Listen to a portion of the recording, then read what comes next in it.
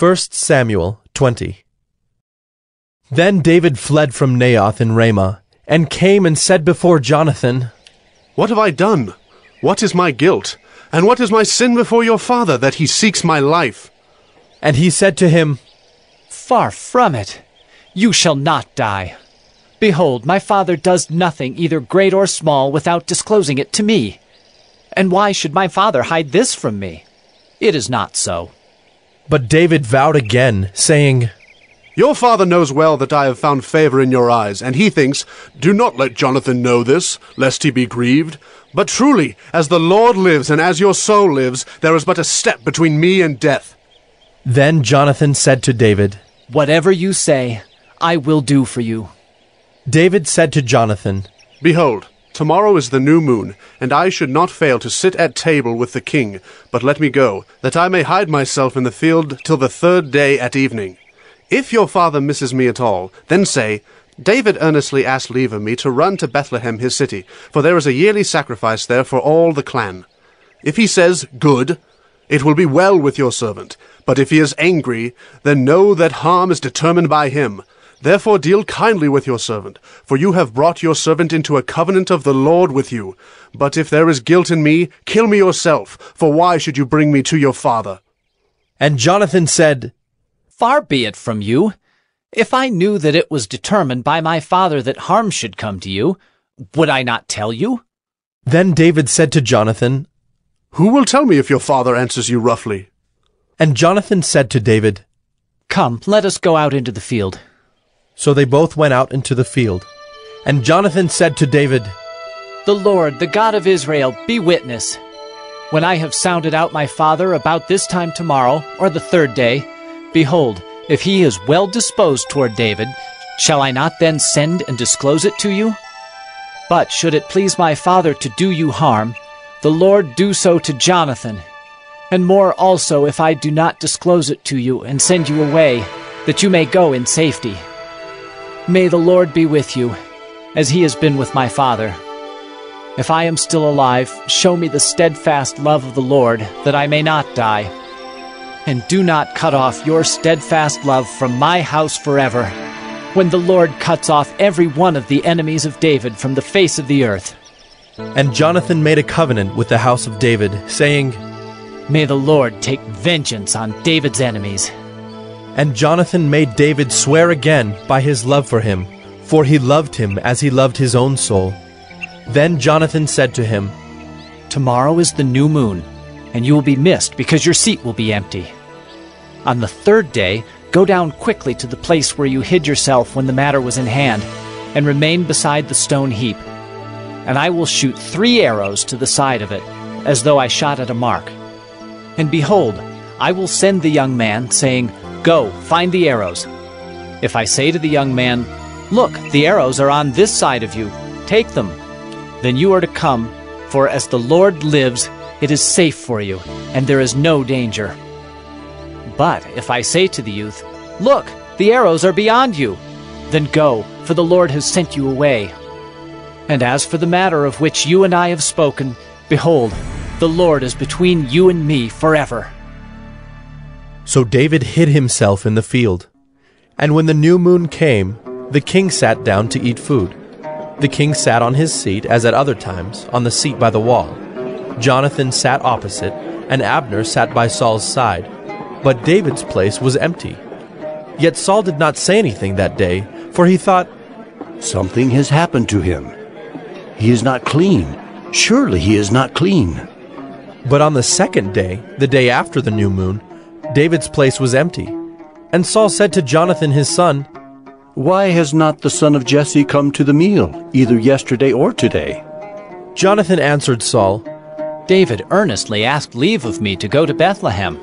He said, Let me go, for our clan holds a sacrifice in the city, and my brother has commanded me to be there. So now if I have found favor in your eyes, let me get away and see my brothers. For this reason he has not come to the king's table. Then Saul's anger was kindled against Jonathan, and he said to him, You son of a perverse, rebellious woman, do I not know that you have chosen the son of Jesse to your own shame, and to the shame of your mother's nakedness? For as long as the son of Jesse lives on the earth, neither you nor your kingdom shall be established. Therefore send and bring him to me, for he shall surely die." Then Jonathan answered Saul his father, "Why should he be put to death? What has he done?" But Saul hurled his spear at him to strike him. So Jonathan knew that his father was determined to put David to death. And Jonathan rose from the table in fierce anger and ate no food the second day of the month, for he was grieved for David, because his father had disgraced him. In the morning Jonathan went out into the field to the appointment with David, and with him a little boy. And he said to his boy, "Run and find the arrows that I shoot." As the boy ran, he shot an arrow beyond him. And when the boy came to the place of the arrow that Jonathan had shot, Jonathan called after the boy and said, "Is not the arrow beyond you?" And Jonathan called after the boy, "Hurry! Be quick! Do not stay!" So Jonathan's boy gathered up the arrows and came to his master. But the boy knew nothing. Only Jonathan and David knew the matter. And Jonathan gave his weapons to his boy, and said to him, "Go and carry them to the city." And as soon as the boy had gone, David rose from beside the stone heap, and fell on his face to the ground, and bowed 3 times. And they kissed one another and wept with one another, David weeping the most. Then Jonathan said to David, "Go in peace, because we have sworn both of us in the name of the Lord, saying, 'The Lord shall be between me and you, and between my offspring and your offspring, forever.'" And he rose and departed, and Jonathan went into the city. 1 Samuel 21. Then David came to Nob, to Ahimelech the priest. And Ahimelech came to meet David trembling, and said to him, "Why are you alone, and no one with you?" And David said to Ahimelech the priest, "The king has charged me with a matter and said to me, 'Let no one know anything of the matter about which I send you, and with which I have charged you.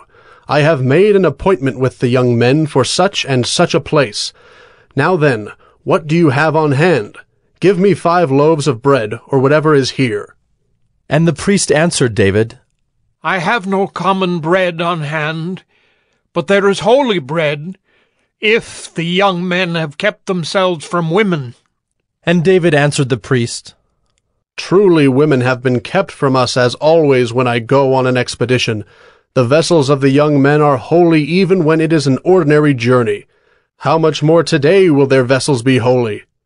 So the priest gave him the holy bread, for there was no bread there but the bread of the presence, which is removed from before the Lord, to be replaced by hot bread on the day it is taken away. Now a certain man of the servants of Saul was there that day, detained before the Lord. His name was Doeg the Edomite, the chief of Saul's herdsmen. Then David said to Ahimelech, "Then have you not here a spear or a sword at hand? For I have brought neither my sword nor my weapons with me, because the king's business required haste."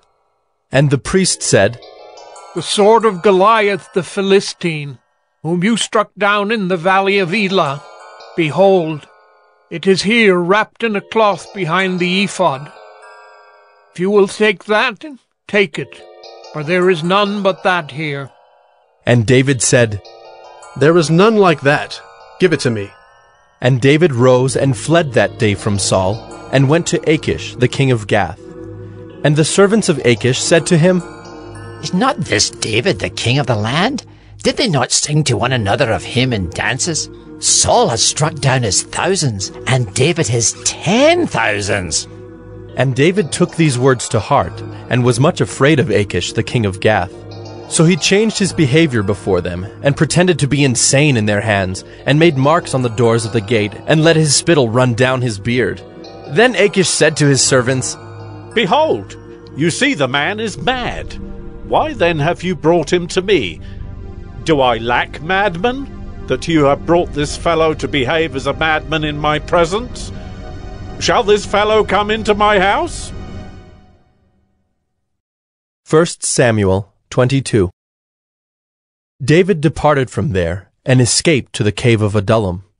And when his brothers and all his father's house heard it, they went down there to him. And everyone who was in distress, and everyone who was in debt, and everyone who was bitter in soul, gathered to him, and he became captain over them. And there were with him about 400 men. And David went from there to Mizpeh of Moab. And he said to the king of Moab, Please let my father and mother stay with you, till I know what God will do for me.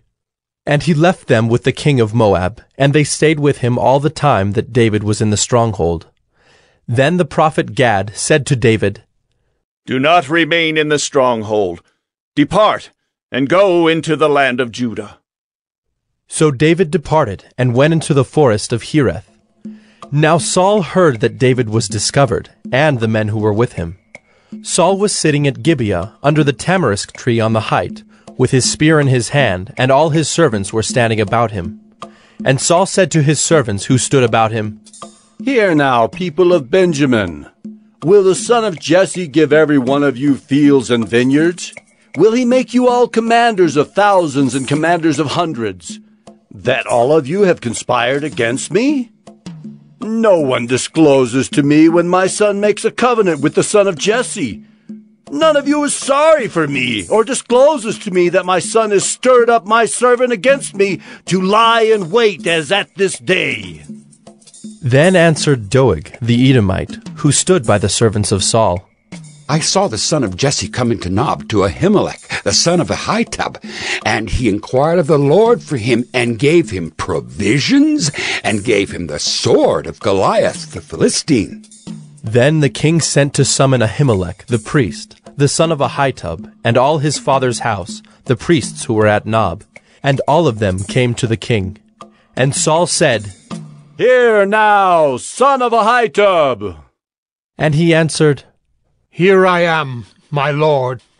And Saul said to him, Why have you conspired against me, you and the son of Jesse, in that you have given him bread and a sword, and have inquired of God for him, so that he is risen against me to lie in wait, as at this day? Then Ahimelech answered the king, And who among all your servants is so faithful as David, who is the king's son-in-law, and captain over your bodyguard, and honored in your house? Is today the first time that I have inquired of God for him? No. Let not the king impute anything to his servant, or to all the house of my father, for your servant has known nothing of all this, much or little. And the king said, You shall surely die, Ahimelech, you and all your father's house. And the king said to the guard who stood about him, Turn and kill the priests of the Lord, because their hand also is with David, and they knew that he fled and did not disclose it to me. But the servants of the king would not put out their hand to strike the priests of the Lord. Then the king said to Doeg, You, turn and strike the priests. And Doeg the Edomite turned and struck down the priests, and he killed on that day 85 persons who wore the linen ephod. And Nob, the city of the priests, he put to the sword, both man and woman, child and infant, ox, donkey, and sheep he put to the sword. But one of the sons of Ahimelech, the son of Ahitub, named Abiathar, escaped and fled after David. And Abiathar told David that Saul had killed the priests of the Lord. And David said to Abiathar, I knew on that day, when Doeg the Edomite was there, that he would surely tell Saul, I have occasioned the death of all the persons of your father's house. Stay with me, do not be afraid, for he who seeks my life seeks your life. With me you shall be in safe keeping.